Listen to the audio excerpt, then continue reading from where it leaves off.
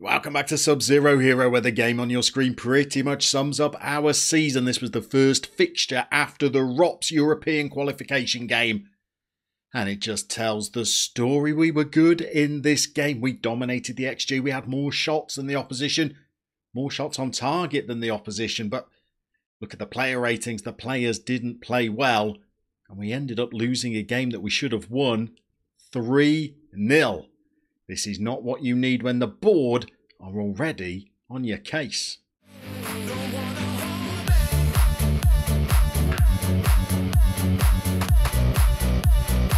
So after that defeat to Haugesund, we were summoned straight back into the boardroom. Managerial performance only of a D this time rather than an E, but they weren't happy with that league position. The game against Haugesund had an additional blow to it. Krachev injured, out for the remainder of the season. The board have already sold Jawad, so we have no other left backs at the club.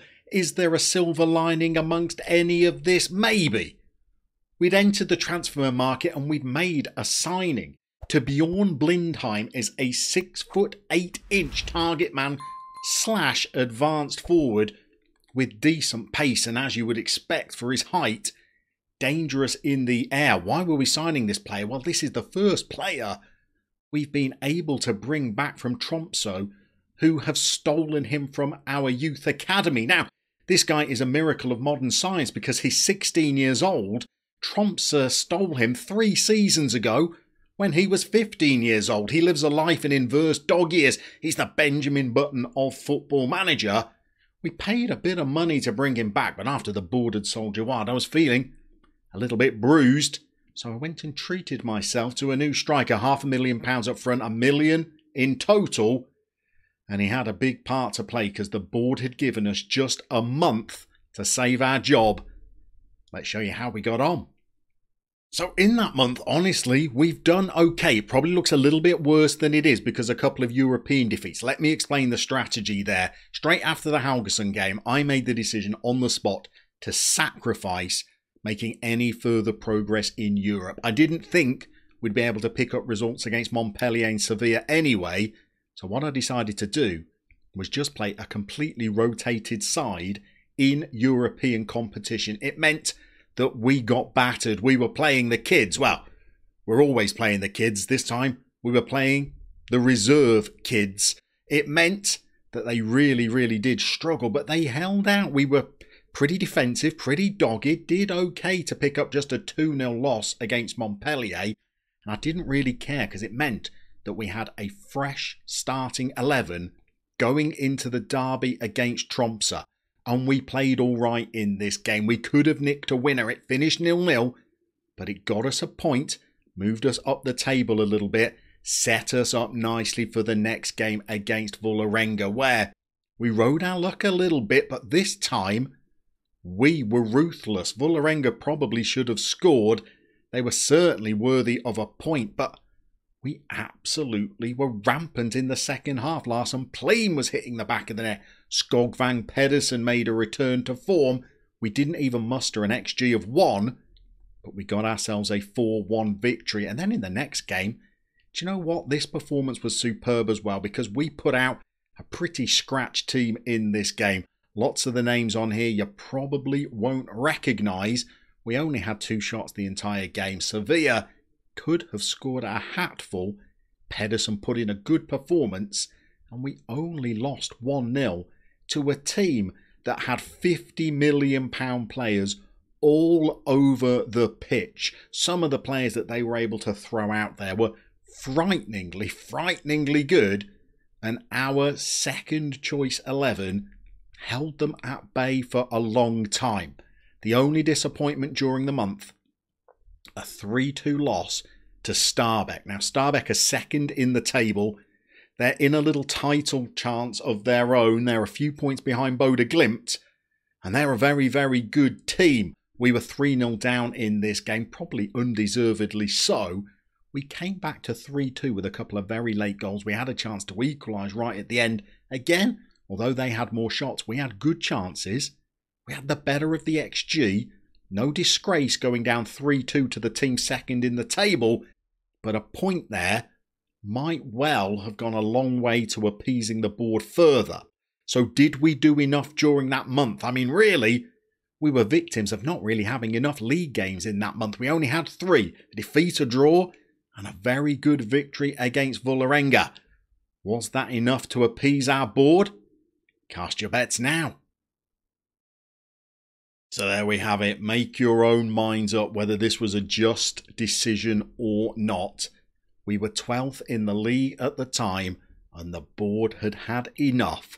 Failure to meet their objectives from the start of the season meant that they dispensed with our services. The heartbreak is that Chairman Eirik Vik was only a couple of weeks away from the next board elections. He could have been ousted. The new guy might have come in, seen everything I've done for the club, offered us a new contract or kept us on. Perhaps as a parting shot by Vik, he's decided to dispense with our services. Now, let me know down in the comments, do you think that this was a fair decision or not? Look, what you've got to realise is the board don't know the game that I was playing. They don't know that I was doing a youth-only save. They set us the objective of reaching the cup quarterfinals, getting a top half finish in the league, and reaching the group stages of European competition. We met those achievements in terms of the European competition, qualified for those group stages well. Didn't quite have that top half position in the league. Weren't a million miles off. We're only 5 points away with 6 games to go. I'm still confident we could have recovered to mid-table at least. I do feel that the thing that did for us was being knocked out of the cup in the first round much earlier on in the season. It was against a team from 2 divisions below us. We were a goal up. We threw it away very late on. And I think that that could be one of the key contributing factors to us not keeping our job. If we'd have just met the board's expectations in both of those cup competitions, we might have got away with a slightly subpar performance in the league. But FM21 is ruthless. If you're not meeting those expectations, you are done. And so, after what, just over 13 seasons of combat, we were sacked from our job at Tromsdalen. Maybe the thing we should finish on is just having a look at the managerial record that we're going to be leaving behind. So here is our managerial profile. Then you'll see we didn't quite get to finish our coaching qualifications. That's how much Tromsdalen struggled for money, that we managed to get through 13 seasons and still not be at the top of the coaching qualification ladder. We're still doing our Continental A licence. You'll see we've played just over 400 games with Tromsdalen. We're closing in on 200 wins. I reckon we'd have got that by the end of the season. A win percentage of 48% in a youth-only save. I don't think that's a disgrace. Granted, we conceded an awful lot of goals down here, but we treated the Tromsdalen faithful to plenty of goals as well. And we've developed a pretty good manager now. We've got level of discipline at 20, man management at 20, motivating of 20. We've got some pretty good coaching attributes as well. So it's taken us a long time, but we started out with no badges and no experience whatsoever, and we've developed a pretty good manager. It says that we favour a gegenpress. Not sure how true that is, by the way. It says that we finally shook off being a 4-4-2 merchant, and we like a 4-3-3 with a DM and some wide players in there. But that is the manager that we are leaving behind. Final thing to check in on. Let's have a look at some of those youngsters who could have gone on and been Sub-Zero heroes. So here's the team that played in the last game. You'll see that Grachev was out injured for this one. Not sure Grachev would go on and develop as well as I thought he would when he first came through. You've got to remember, PSG made a bid for this player at one stage, but physically he's not developed into anything special. Going forward, technically he's not superb. Even the mentals, at 17, maybe a couple of them might reach 15 or 16, but a little bit underwhelmed with Grachev's development, I reckon. Perhaps the player I would have been most excited to carry on developing was Espen Larsen Pleam. I love a quick striker, especially one that can dribble. His off-the-ball movement wasn't as great as you would like, but his teamwork and his work rate meant that he was a real presence up there. He finished with 5 league goals, but he also got, 6 league goals. He got 5 in Europe as well.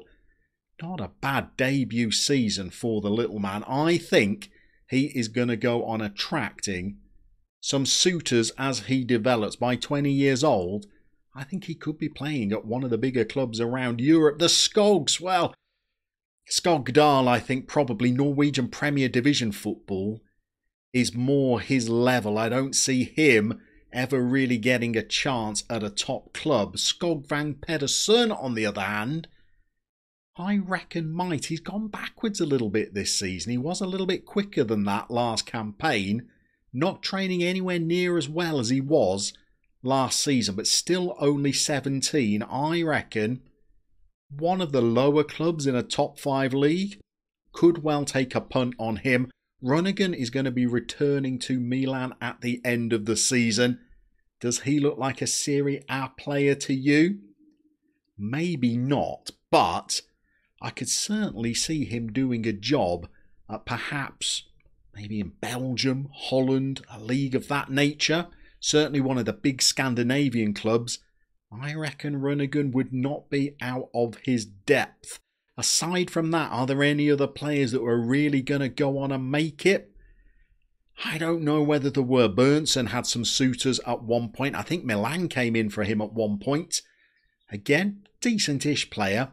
Good enough for AC Milan? Not sure. Thijs Sperovic got very upset when Milan came in for him and I turned down that offer. 18 years old? Again, never really developed quite as well as you'd like. But again, I think at a big Scandinavian club, he could be interesting. The player who you never got to see in action, by the way, is Torbjorn Blindheim. 6'6", not 6'8", as I may have said earlier. But I reckon a good chance of developing, maybe not just into a target man, but possibly an advanced forward. If you could just improve his pace a little bit, his off the ball is decent. The finishing and the composure, yes, they need a little bit of work, but given enough time, I reckon he could have been another really good player. So we definitely produce some decent players. Add into that the likes of Bratton, Doos and Ibsen as well. We set out on this little mission to see whether we could take a team from the bottom of Norwegian football to the top, relying on nothing but our youth intake. We got close to the very top.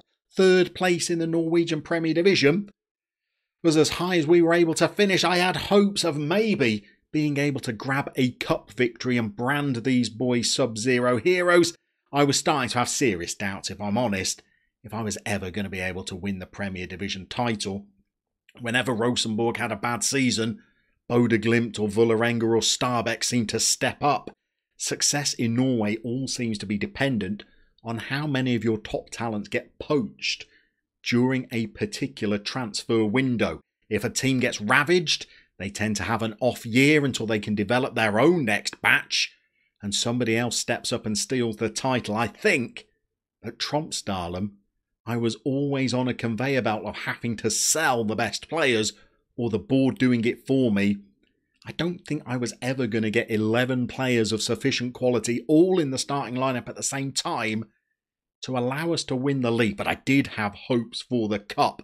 So given the incredible support that this series has had from all of you lot, I'm really tempted to apologise for getting sacked and bringing it all to an end, but I had to check myself. What would I be apologising for? Being sacked for being rubbish at a children's computer game that we all should have given up years ago, in my case, decades ago. I think rather than apologise, I should really be saying thank you, because the support that this series has enjoyed has been phenomenal. The amount of people giving me advice and nuggets of information at the end of every episode has been hugely appreciated. The fact that each episode is still getting 400 odd views when we're in the mid-60s for the episode number is incredible. We get more views on these videos than some people who've got 5 times the number of subscribers that I have got. Your support has been absolutely humbling at times, but this may be the end of the series. It's certainly not the end of FM21 on this channel. We've got an adventure or 2 left in us. I just need a little bit of time to decide what that next adventure is going to be, and hopefully you're going to join me on it. Will it be a youth development one? Perhaps not. I feel, after 8 months without making a signing, that I really would like to try a different style of save. However, what you can guarantee is that we will make it a challenge. Rebuilding Barcelona, not the kind of thing that I really enjoy.